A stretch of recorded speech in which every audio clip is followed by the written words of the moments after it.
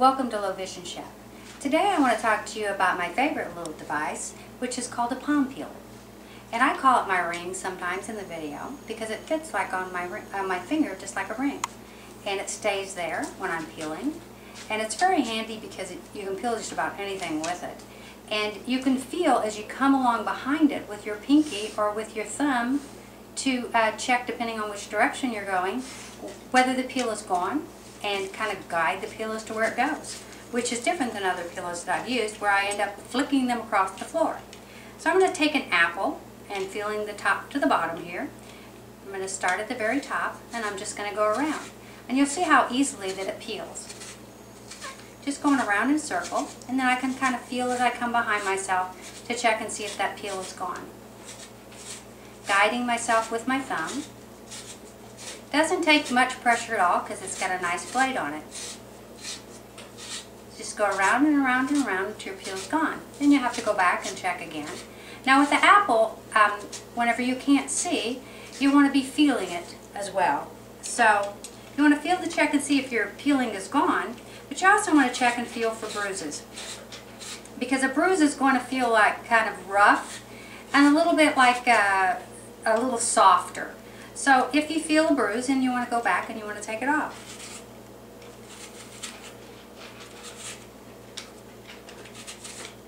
It's going to actually it'll actually kind of catch at your peeler, and then I'm going to go across the top. The bruise will catch your peeler a little bit and keep it from going so smoothly, so you'll know that you've got a bruise there. There you go. So it's nice and clean. Then after that, I take my tomato corer, which has a little bit of an edge on the stainless to give it a little bit more cutting power, but it's not sharp enough to really cut. It'll cut through a soft apple. You just take it in a round circular motion, and you can take, depending on the size of the apple, you can take the core out at the end of it if you want to like use it for making a pie or something, to put as a fruit in a compote or something. You can take that out in a couple steps. And then you can kind of go behind yourself with your thumb and see that it's gone, because you can feel if that piece of stem is gone or if the seeds are there or not. Then you want to take, using the same method as we talked about before, and go up the side and find the middle, and using the bridge method, go down and cut your apple in half. Okay? Slap it down, bridge method again, and push it in half. Same thing again, using the bridge method, and push it in half. Now you know the end to end because that's where you took the notches out with the core. And then you want to just take your core after you have your apple quartered, and then just pop those seeds right out of the middle. You can feel if you've got some rough seeds still there. And you just go through that process over and over, whether you want to just eat this apple because you don't like the peels, or if you want to do this for a compote, like I said, or a pie. So then I want to take these, and then I'll cut in whatever shape I need, and I'm going to set them off to the side. Now I just want to make a note to you on the cutting boards that we use. I'm using the cutting board, which typically is used for fish, but for someone who can't see, I'm going to use this cutting board to offset the white or the orange, to offset my broccoli and my different colors. Now traditionally, the blue is for seafood, the yellow is for poultry, the red is for meat. But this doesn't work well for someone with low vision. We just have to remember which ones we use for what. I use the green for my meat.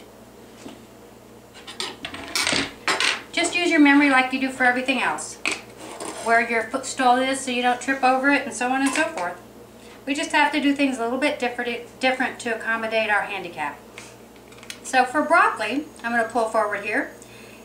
You just take a hold of your head of the broccoli after you've washed it, and you want to take the rough edges off the stem. So you just go down the sides of it with your peeler till you take and feel you've got all the roughness off your stem. And then you can cut that up and use it for whatever you want, because that's some of the most nutritious part of the broccoli, so you want to make sure that you use that. Another thing is zucchini. I want to take the stub of the zucchini to hold on to, and My husband makes fun of me for my terminology. This is the stub. Actually, this is the part where you pick it off of. And then you just slide your... There you go. See how nice that peels? The softer the vegetable, the easier it's going to peel. And your peel's going to stay right there.